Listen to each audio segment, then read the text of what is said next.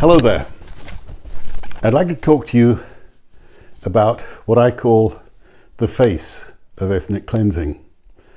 I could have said the facts, but the face is what is needed because it's about people. Yes, the people are facts, but it's about people, ethnic cleansing.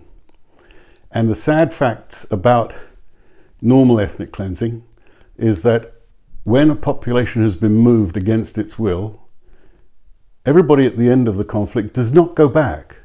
About 2/3 of them stay where they've gone. And I guess this will be true for Ukraine as much for any other place. Why do they stay away? They're scared. They don't trust their neighbors.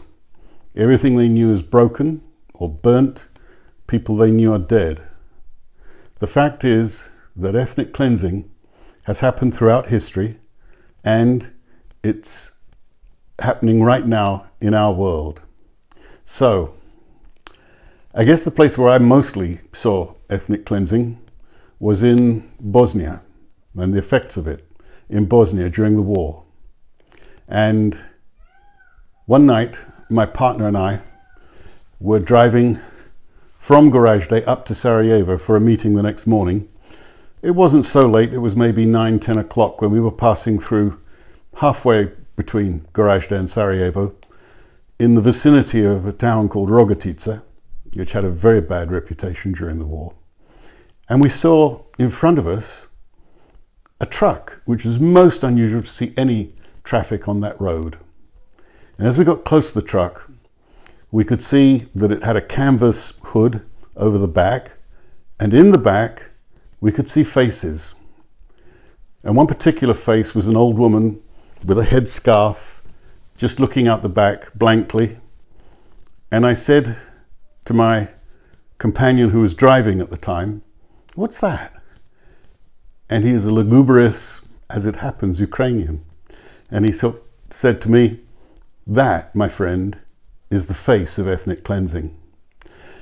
Very shortly after that, the truck turned off to the right, and we carried on towards Sarajevo.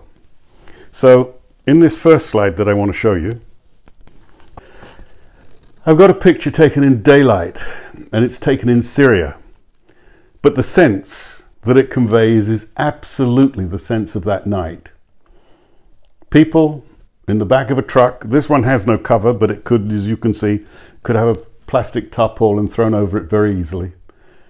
And faces looking out from the back of the truck, going somewhere. Now, whether they're internally displaced within their country or crossing a border which makes them refugees, and international law makes a difference between internally displaced and refugees, although their actual physical conditions are exactly the same. When a poor person has left what few possessions they have, what few bits of livestock they have, some chickens, maybe a sheep or two, when they have nothing, they have nothing. So whether you call them internally displaced or refugees, to a certain extent is just a matter of semantics. So these poor people in this truck with a few worldly possessions are in Syria, but they could as easily be anywhere else in the world. They're leaving where they know, and they're going somewhere else. And 60% of them, approximately 66% of them, will stay somewhere else, in a camp, with relatives, in a new life, whatever. They will not go back. In this photograph, we have what remains. And if you thought it was sad for the people running away, then you should visit sometime with the people who stay. Who are the people who stay? People who say, "I don't care if they kill me, I'm staying. This is my home. My people are all buried over there in that graveyard. Why should I run away?" They're mostly old people who stay because they understand very well that what is a new life for someone who's approaching the end of their natural life? So, they don't want to run away, and yet, if we look at this lady in this picture, can she stay? She has to get a neighbor who's got a horse-drawn cart to take her to do some shopping. When they can, neighbors will generally help out. But gradually, as they become more infirm and more incapable, they slowly become more and more tragic figures. That's the face also of ethnic cleansing, because all around her have been cleansed. All the things that make her life a real life had been cleansed. She probably told her younger people to go. She probably did. Because for them, they can make a new life. And they probably won't come back for her. Even in the peace, if they come back, it's just a visit. It's not to take her with them, because if she refused to go in wartime, you can be pretty sure she'll refuse to go in peacetime. So, she didn't go, and in a way, she can't stay, but she's stuck. She's there. So, now, if we look a little bit at the Cynefin framework and what it means with respect to this, I've said that 60% never return, and that those who stay have a miserable existence. What is interesting about ethnic cleansing, or interesting issue, the key people movers, United Nations High Commission for Refugees, massive people mover, International Order of Migration, massive mover, International Committee of the Red Cross, very humanitarian. They will have nothing to do with the negotiations that go into people leaving their villages. And this, by the way, ethnic cleansing is not running away in the middle of the night as the front line is erupting in fire. That is one thing.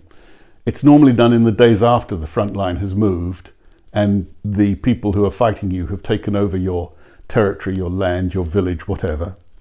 And there's always negotiations about whether they will be allowed to go to a place of sanctuary, internally displaced or as refugees, because those who have them use them as counters, as bits of capital to be negotiated.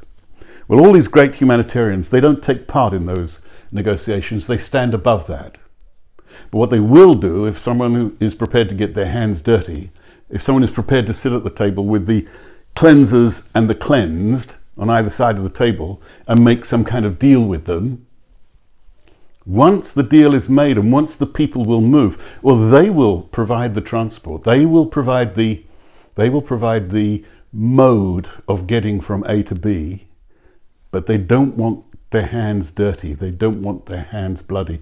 They will claim that their terms of reference forbid them from doing it. They will say those political types who organize, facilitate the ethnic cleansing of people are breaking international humanitarian law.